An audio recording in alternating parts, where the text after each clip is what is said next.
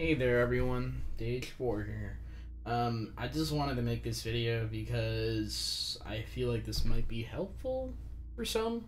This place is a real pain in the butt. I agree. Anyway, so, if you remember, I recorded a video about Jelly's tool, the SA2 level editor. And he added CG support, but we couldn't really see the Killplanes. And Anvar basically got the data for the Killplanes. So now we can see them, and then Jelly put it in his program. The result is this. Currently, this is just with only the Killplanes on. So if I turn on the collision, the background, no, forget the background. This is basically CG. It works just fine, but what I'm doing right now, it's probably just better to show this. So, going into the program, if I were to toggle the follow SA2 in real time off, we can explore. So if I go down here, we can see what's going on here. So Sonic is just on the wall right there. This is the actual kill plane. Now the top one is the largest one of them all. So if we look at the stage, that's basically kind of like this area here, and we got a big giant kill plane up here. So obviously you want to avoid that as much as possible.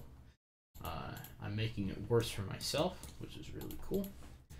So going here, then we have the bottom kill plane. Now, if we compare the two kill planes, you'll notice that the top one is very long, very long. It's ridiculous how long this is.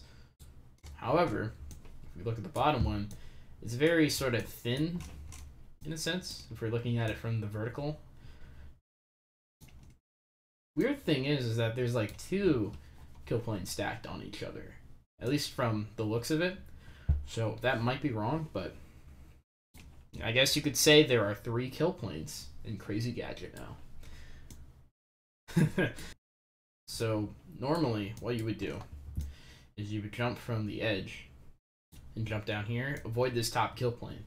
Sonic would be going into this kill plane, so you would hold up, but you don't want to hold up for too long, because if you hold up for too long, then you'll enter this kill plane up here, and then you'll die. So then what you do is just face another different angle in order to stay out of it. But once you get past this gap, you can easily just hold downward, or hold at a downward angle, and you should be okay. It's just a matter of avoiding this kill plane here first, avoiding the top one first, then getting up the bottom one second, but not going into it, so the third part is going down, and once you get past, if you don't die, then you can easily hold down from there. So, if I were to demonstrate, I can't show you like an in-game example, but I can show you what the tool sees, pretty much. So, if I just... So, normally, you would jump on here, and then you would spin dash jump. So if I were to look at Sonic right now, using the tool, we can see, if I just untoggle the follow function, that Sonic is right around here. He's made it past the first kill plane. At least got under the first kill plane, so now he's going on a direction towards the bottom one. So if I just move a little bit forward there and just toggle off, he's getting pretty close to this. So usually in a normal CGSS attempt, I think what you would do normally is get around here and then start holding or flick up for a little bit, or you can like prolong it to guarantee. Like if you were over here, you could probably easily hold up. So what we do is you would basically flip upwards in order to, avoid that. So if I just go ahead and pause buffer this. So now Sonic is slowly avoiding the kill plane. You'd hold this angle for a little while longer, but we look at Sonic, he's basically on the way up to this kill plane. So if we just keep going in that direction,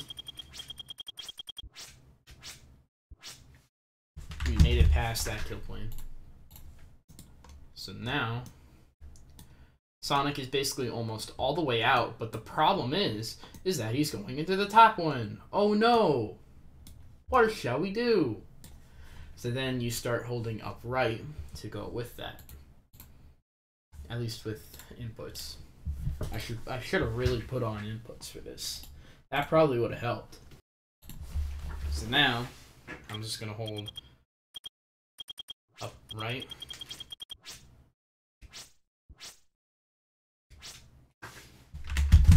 And by now he should be past all the kill points. He should be, at this point, he's pretty much past the bottom kill plane, so then you would hold a downward angle. And that's when you know you got CGSS.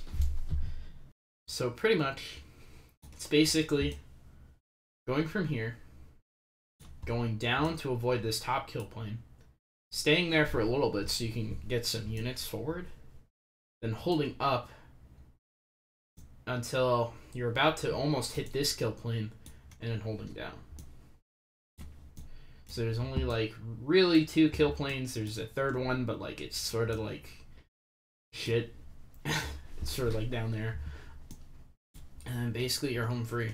So basically you don't want to be holding straight down so that you go basically too low into hitting this kill plane, but you don't want to, you know, hit, obviously you don't want to hit the top kill plane. So you kind of got to find an in-between angle around here. I'd say get around to like this area, hold up for a little bit, and then go back down. So once again, the curve pattern is important. So it's like that if I were to just draw out with my cursor. And that's basically it. That's pretty much all you need to do in order to get CGSS. So if I were to just show you, you can't really see it in the program, but I'll show you what a normal, average, run-of-the-mill CGSS attempt would look like in this program.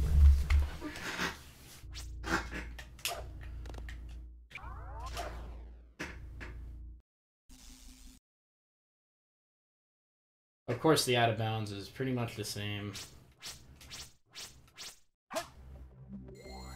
And yeah, that's it. That is CGSS with Killplanes. LOL.